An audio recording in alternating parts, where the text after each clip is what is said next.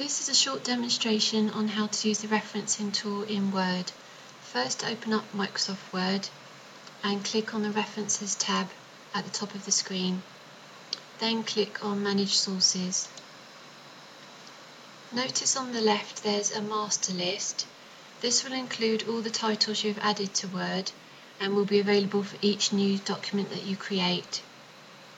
You can click Copy to move a stored source over to your current list for the document that you're working on.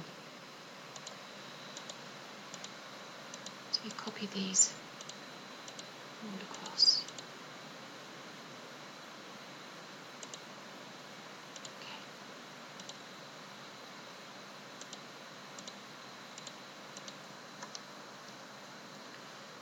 Click on New. This opens up a Create Source box with fields which enables you to enter all the information needed to create your reference. Put a tick in Show All Bibliography Fields, which then expands the number of fields and puts an asterisk by the recommended fields here. The type of source is shown and the top choice is Book. There are many others, and by scrolling down you can see what they are, and by clicking on them you can see that the fields vary according to the type. Let's go back to Book, which is the top choice. Enter the information for the source you have. Notice that there is an example when you click into each field to remind you how to enter the information. So first of all, for the author,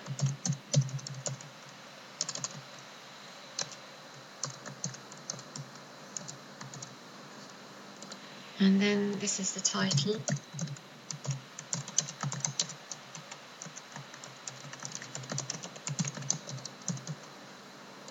and the year, the city, this is the place of publication, and the publisher.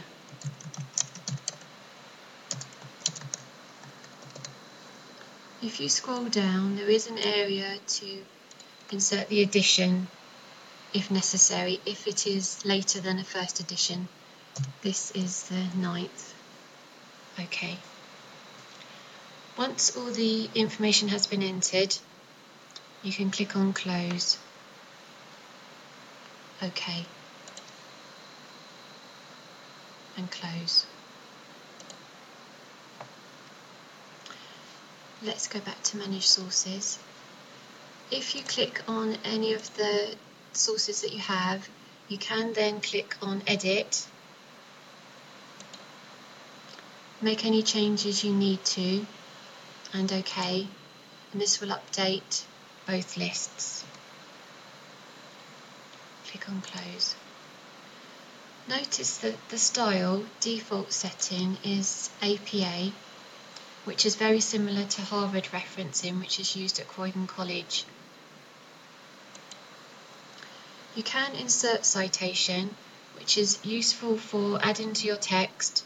You can choose the required author from those that you have available from the list of your entered sources. So if we go down to a piece of text, insert citation, and let's choose the top one. There we are, and you just need to add a full stop.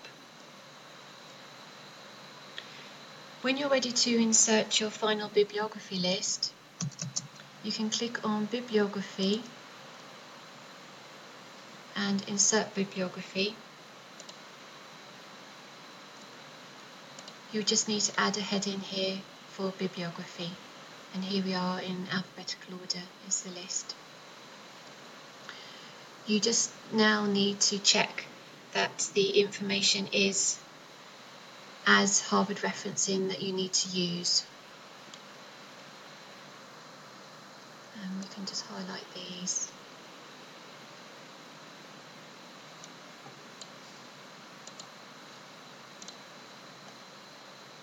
There we are. Save your document, and all sources will be stored within your document as well as your master list.